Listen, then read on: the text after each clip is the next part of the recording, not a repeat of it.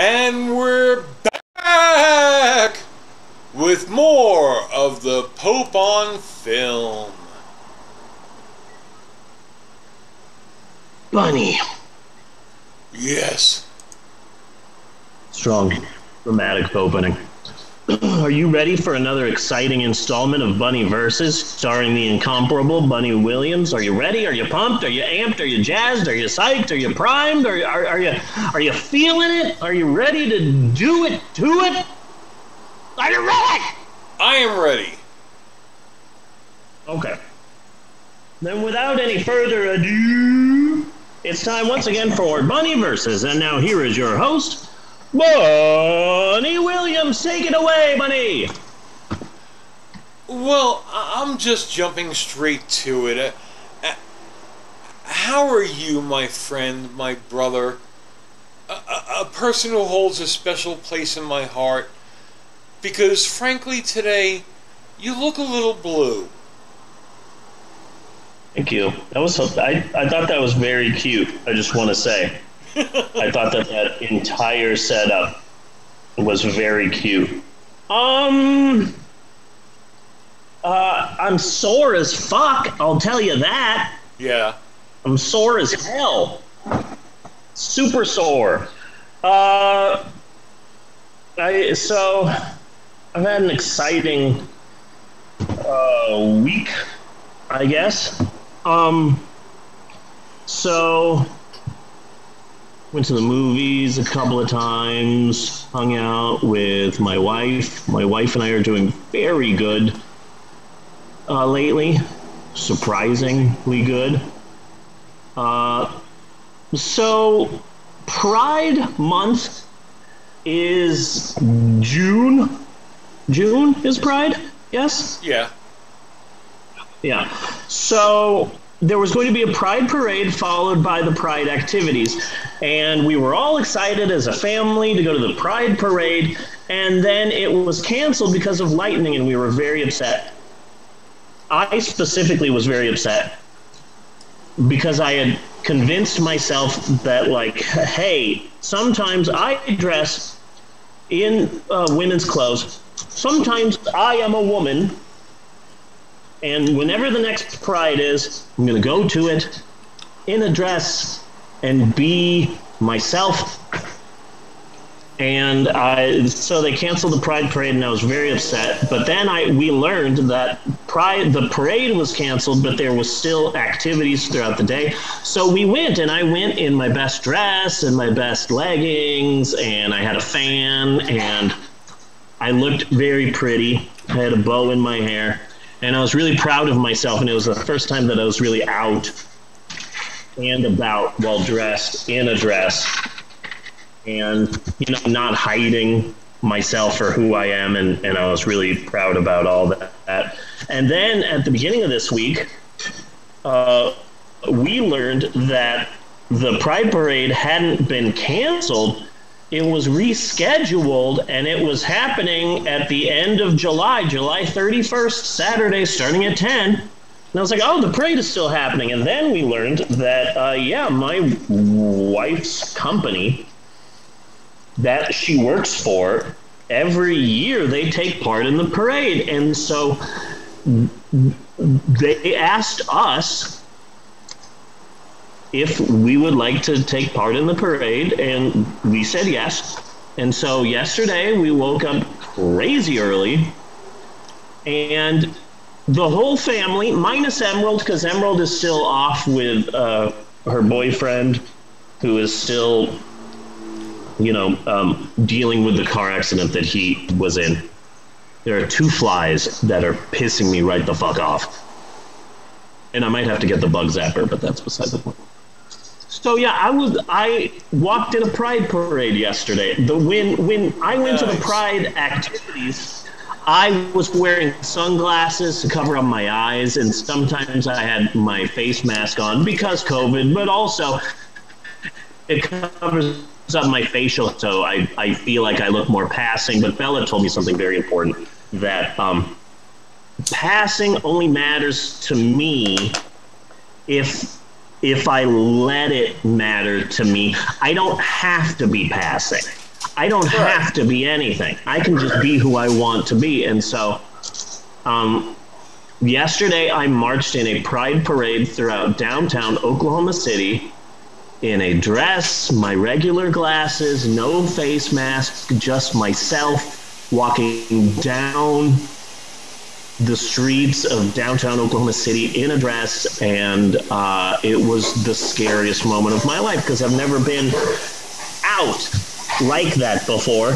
The night before, we stayed up way too late dyeing my hair back to the blue that I wanted it to, and doing my nails, and yeah.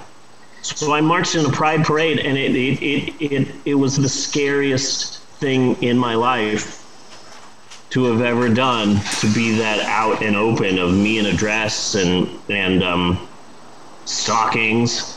Yeah. And a bow in my hair, and not hiding my face in a way that I did before, but me just being me and walking in a parade. It was the scariest thing in the world, and also exhausting. God damn, that was a long ass parade.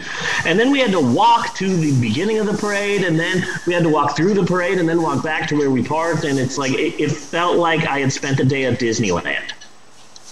Really? Afterward. Exhausted. So exhausted. But I was really proud of myself because I was raised sort of in the closet. And I went from, parents forcing me to be ashamed of who I was to being myself, walking in a pride parade. And I was really proud of that. And so now I'm just exhausted. My wife and I have a channel on Twitch, and last weekend we got really drunk and we were twitching at like 1 a.m. And what? My wife has a Twitch channel. We don't have a Twitch channel. My wife has a Twitch channel. We ended up getting like 110 views on that channel. And we were going to do it again last night, but we were just so exhausted from the parade that we were... But I want to thank my amazing wife, Natasha, because she is very understanding and supportive, and my absolute best friend. And we've been married for, 84 years?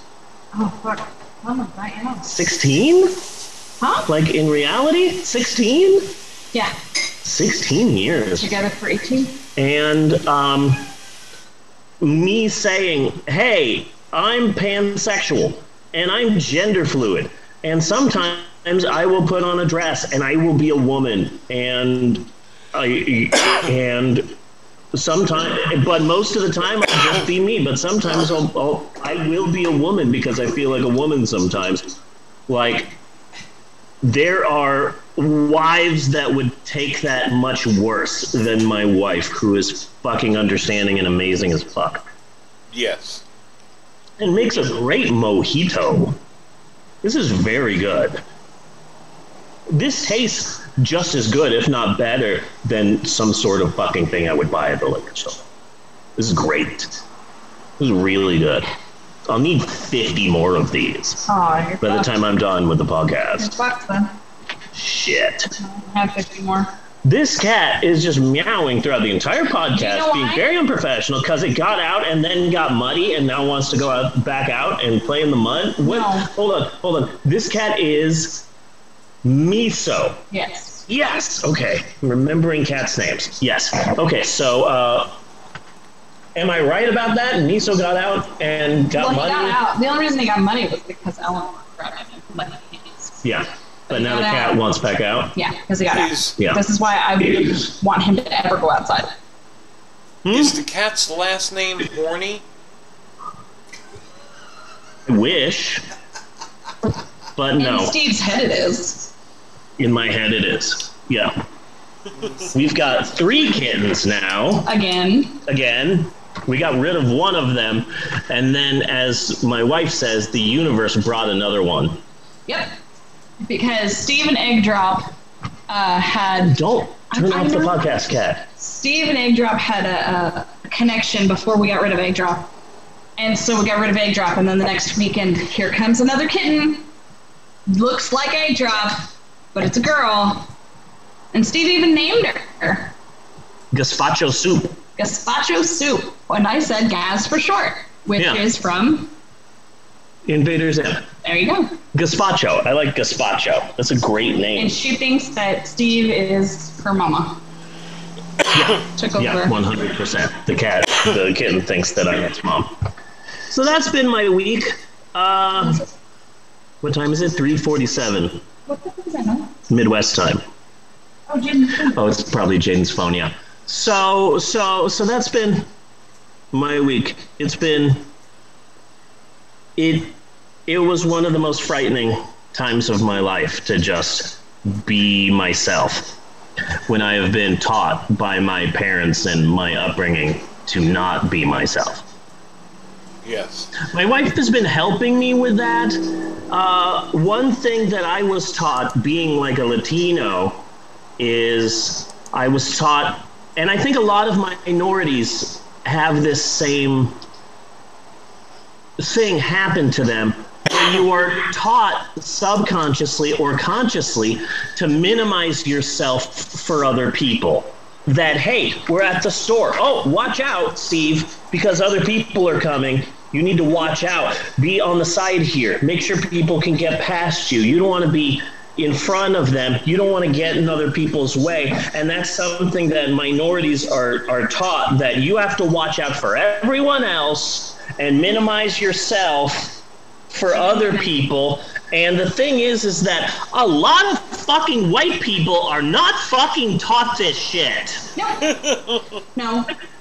And I learned that going to like white women, there's either the white woman who acts like the white man and won't give up space, like, because she's a Karen, or there's the white women who have been taught this subconsciously to minimize themselves, because it's only white males that will get upset or not move, or people with that mentality, which is like what I call the white male mentality. If you stand your ground, you don't move, don't even cower, don't flinch, nothing, they will either run into you, or they will shuffle, like they'll fucking panic, because they're not used to it. They're used to everybody moving out of their way. Yeah.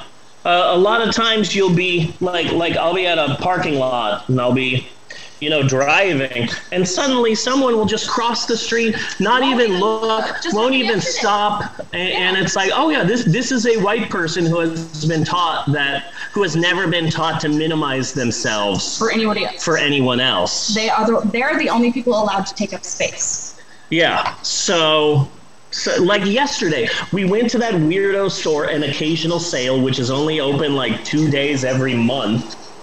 Yeah. Something like that. Yeah, and there were 3 bins in the back of comic books, and they were like 25 cents each. And I'm flipping through all of the comic books. Suddenly, some old white guy shows up and is right behind me, and I'm assuming that like he wanted me to move. And I was taught to, get out of this guy's way. He wants the comics. But with your training, I'm like, no, I am looking at the comic books.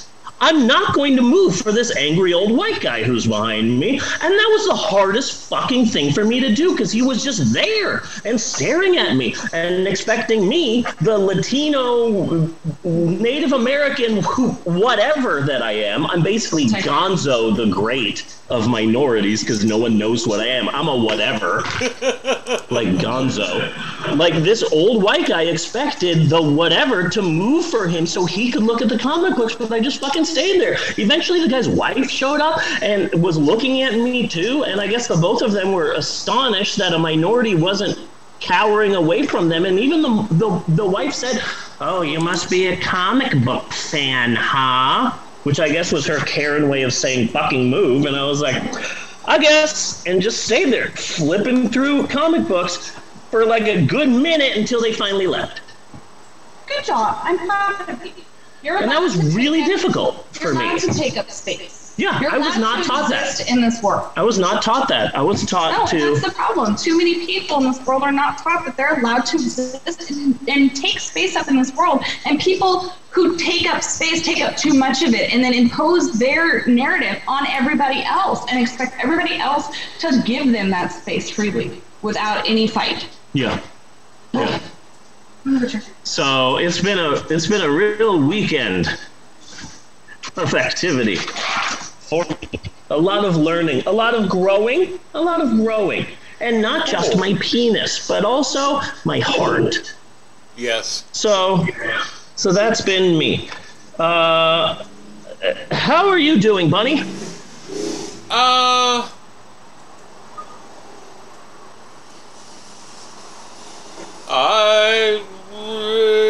The days merge into each other. So how was I last week? I think I'm like that. I feel that. I really feel that. I was going to say that this week's movie, Battlefield Earth, really killed Barry Pepper's career, but I think you have to have a career first for it to be killed. Yes. And that's a burn on Barry Pepper. Which one was he? Was he the lead? Johnny Goodboy. Johnny. That's his name. Good boy. It's an hour into the film before you finally learn what the lead character's name is. Also, and when you do, it's stupid. Yeah. I mean, Yeah. Johnny Goodboy. From the good old boys. Yeah. I had some WWE news, but I'm going to bump it to next week. It seems like there's been a lot going on there lately. I haven't actually read any of it, but I've been hearing little snippets. WWE is firing everyone right now. Yeah. They're firing people left and right. And a lot of people are like, this is my own theory as to why this is happening.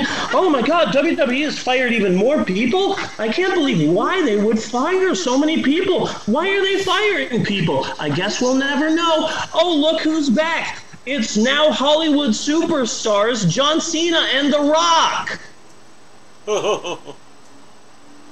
Who are now massive superstars. Yeah. Gee, I wonder why they're firing so many people. They say it's budget cuts, but why would they need so much money? I don't know. Anyway, look who's back. It's the star of the Suicide Squad, John Cena. And who's that at SummerSlam? The Rock, the star of every movie in existence. Gee, I wonder why they're firing so many people at my wrestling show. Well, fucking, you know? It's right there.